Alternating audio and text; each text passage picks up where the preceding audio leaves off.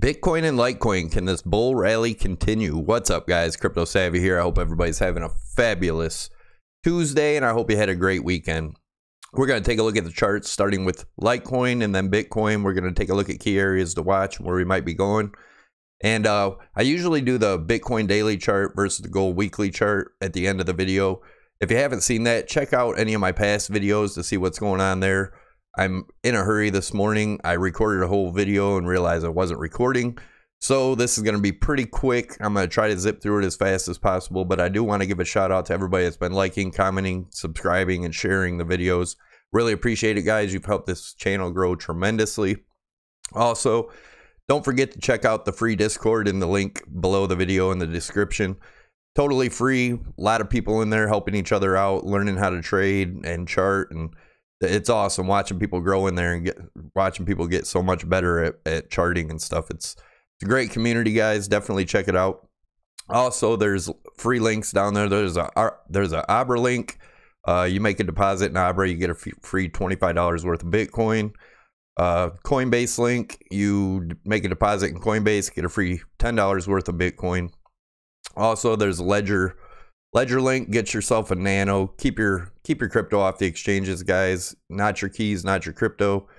And also the Brave browser. I love this browser. It's extremely fast. You don't have to watch all the commercials and ads, and definitely check it out if you haven't already. And I also noticed a lot of people have been throwing tips in the Bitcoin, Litecoin, and Stellar tip jar. Really appreciate it, guys. It's not expected, but it is appreciated. So definitely want to give a shout out to everybody for that, and let's get into the video.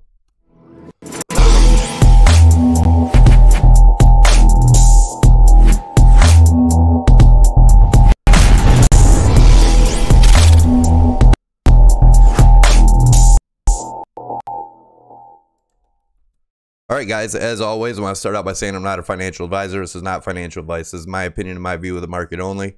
Anybody that's doing any trading or investing in this market, I suggest you do your own due diligence and your own research, as this market is extremely volatile and risky. Also, keep in mind, it's still a speculative market, so don't put in more than you're willing to lose. And with that being said, if you're new here or you haven't already, hit the subscribe button in the lower right-hand side of the screen. That'll get you subscribed to the channel. Tick the notification bell to get you notified when I post new videos. That way you don't miss out on anything, as I do post every day. Smash those likes and leave your comments in the comment section down below. That'll also get you entered to win a free t-shirt on Sunday. We do a drawing every Sunday. We pick a random comment from a random video, and that picks our winner. So definitely check that out. All right, looking at, like I said, I'm going to zip through this. I know it's kind of cluttery because I did a video, like I said before, and I wasn't recording, so bear with me here, guys. So anyways, looking at, this was a cup and handle we were looking at with the neckline of about $93 to $94. And the measured move off that, guys, was the 167 area. I'm still looking at that as my target. We're going to look at some other targets too in here, but I do have a higher one of looking at this as the neckline of a cup and handle around 107, and the breakout of that is 192. So we're going to go into the daily RSI real quick. We're still within this channel here, guys, with getting resistance off the top, support off the bottom. Well, we do have plenty more move to go up, or plenty more room to go up, I should say. So let's take a look at the 4-hour RSI. And as you can see here, I had this long falling channel. In the yellow, we had a falling wedge here that we broke out of, broke up into a falling channel, broke up out of that into another falling channel. And as you can see, these blue lines, we seem to be in a rising channel now, and this looks like a rising wedge forming here. So I do believe we definitely have more room to go up and then, you know, come down from there. That may be our correction, may not.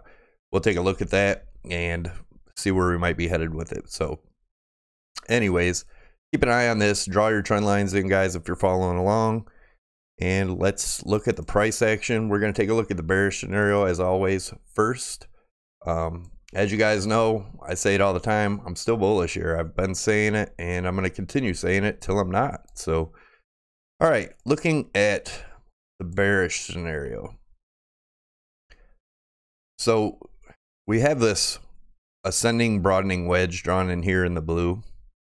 And We seem to be getting support right now, but the area I want to watch is right around the $98 to $100 range. Yeah, $95 to $100 range. Looking at this trend line here to hold as support. If we were to break down, again, guys, I'm bullish. I don't think we're coming down here, but we do have to look at it. So around the $95 to $100 range. But if that breaks, then we'll be coming down to test the bottom of this ascending broadening wedge, which would be around the $90 range. Now, if that's the break, then we're looking at this channel, this falling channel here, this top line of it, around the $61 range. And if that breaks, worst case scenario would be touch this bottom of this long-term trend line, or top of the long-term trend line at 53. So now let's take a look at the fun part, the bullish scenario. Now, as in the bullish scenario, I see us possibly forming a bull flag here. I'm going to zoom in so you can see it a little better.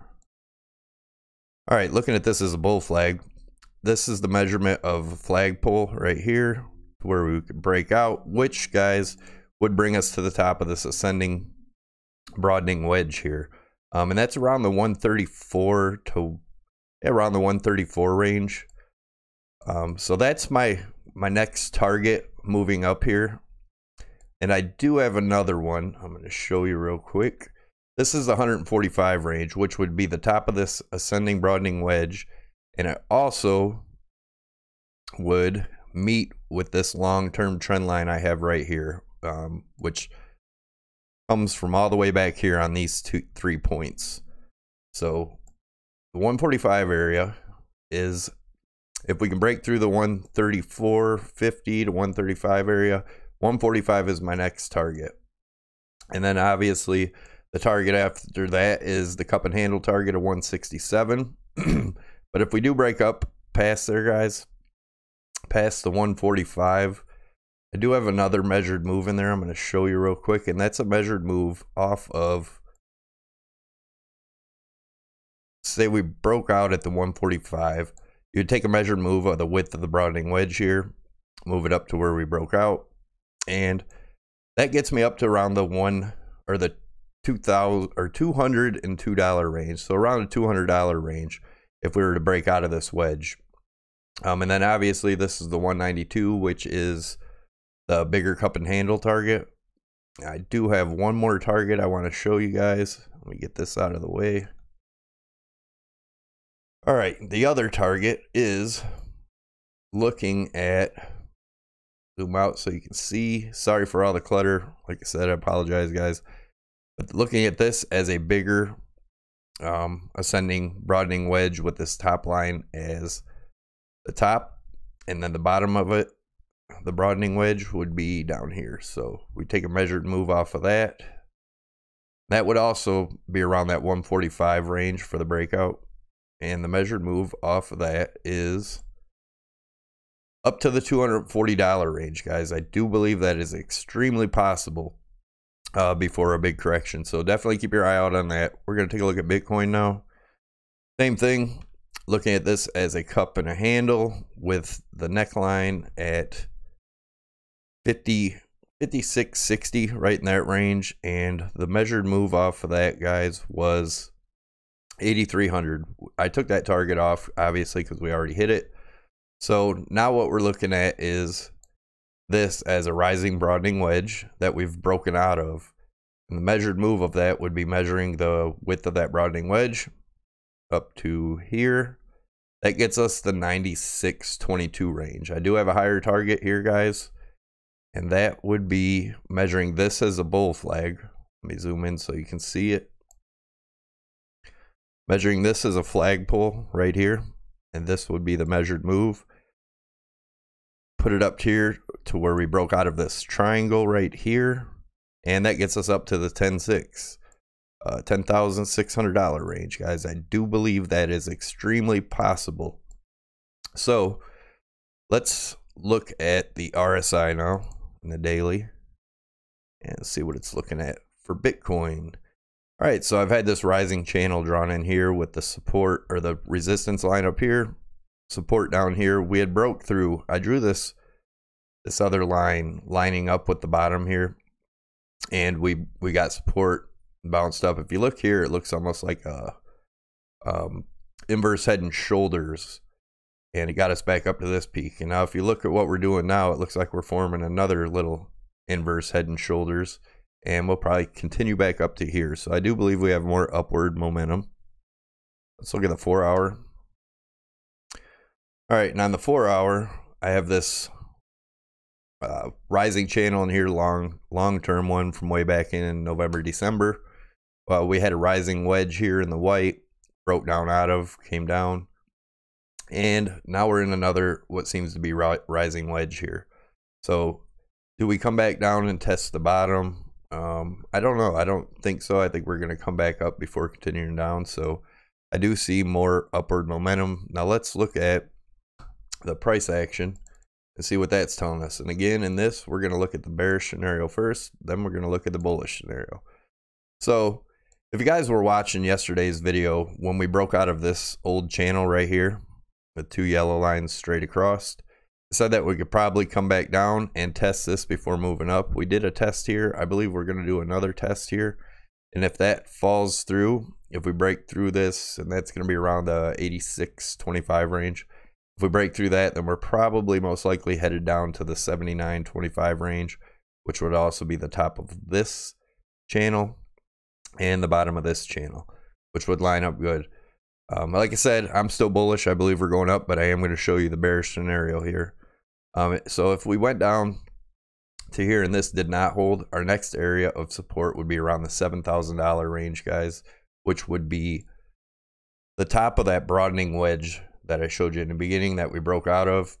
That'd be retesting the top of that. So keep an eye out for that.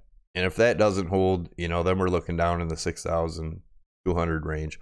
But guys, I don't think we're going to see below 60, I'm going to say 6,500 ever again. So that's my opinion. And like I said, if you haven't checked it out, check out the Bitcoin daily chart versus the gold weekly chart. And you'll see what I mean. I got it on the end of most all my videos. So if you look at a past video, you'll find it. It's very interesting. I do believe we're going to continue upwards. So anyways, that's where I'm at with that. Now let's look at the bullish scenario. And in the bullish scenario, I have where we broke out of this channel here, this old channel. If we take a look at that, the measured move off of that to where we broke out is right there at the 93.50 range. So that's my next target area right here, guys, the 93.50 range. And if we break that target, my next one is measuring this as a bull flag right here, flagpole, and then this is a bull flag. Take a measured move off that, put it up. That also gets us up to that $9,600 range, guys. That range is screaming at me that we're gonna hit at least that, in my opinion. So the next thing I want to look at is you look at these 2 trend lines I have here. This one here and this one here. Looks like we're making a rising wedge.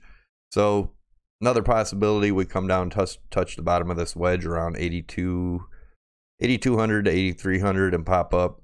But like I said, I believe this is going to hold. So, but yeah, we could come up all the way back up to here, which would get us to that 10.6, which would meet up with this rising wedge before falling down. Now, if we make it up to 96 something, like I said, I believe the worst case scenario is going to be the correction down to 6,500. So definitely keep an eye out, guys. But like I said, I am still bullish here. I don't believe we're going to have much of a drop. I did show you my bearish scenarios just in case, but keep an eye on these areas, guys, and the market's not so scary. And also remember, don't pay these people that are charging for paid courses and whatnot, promising people the world. It's really screwing up the crypto community. People are paying for these courses, paying large amounts of money for them. They're not helping. People get scared out of crypto, and a lot of them probably won't be back. Quit subscribing to these scammers and these hustlers that are, you know, basically all you're doing when you or not subscribe, but when you pay for their courses, it's a scam. You're just paying for their gambling habits and their lavish lifestyles. And if they're that good at traders, they wouldn't be selling you courses, you know, so keep that in mind. Also, the hyperwave theory, you guys know how I feel about that. I think it's total bullshit. And you can also look at my past videos and check that out. It's at the end of every one of my videos, most everyone. Sometimes I don't have time to put it in there, but definitely check it out. So anyways, I want to give a huge shout out to all you guys. And just a reminder to subscribe. All you got to do is click the Crypto Savvy logo above my head. And then if you tick the notification bell, that'll get you notified when I post new videos. Smash the likes, guys. Leave your comments. Let me know what you think. If you think of any ways I can improve the channel, let me know in the comments below. I like to hear your guys' opinion, and let me know what you think of the video. Thanks a lot, guys, and I'll see you tomorrow.